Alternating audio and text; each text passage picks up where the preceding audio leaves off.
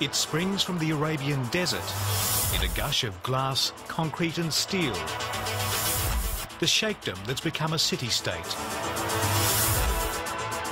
Founded on oil, Dubai is now pitching its future as a Singapore with sand, the new business capital of the Middle East. This is also a playground for the fabulously wealthy. Most of what glitters here actually is gold.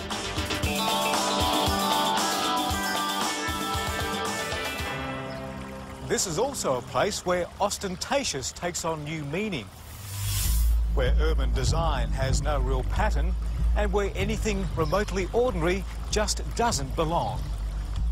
I think the bigger things have been done before, but unique and iconic, Dubai's the place right now.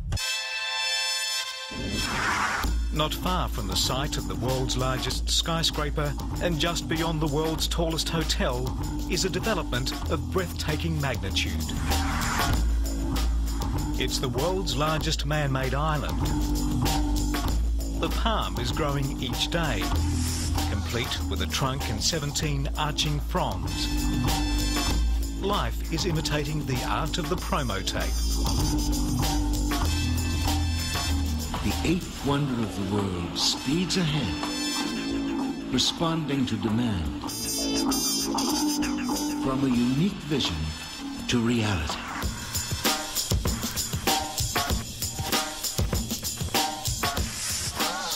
As if there's not enough sand in the desert, the developers are dredging up more from beneath the sea for what will be a complete city with hotels, theme parks and shopping malls.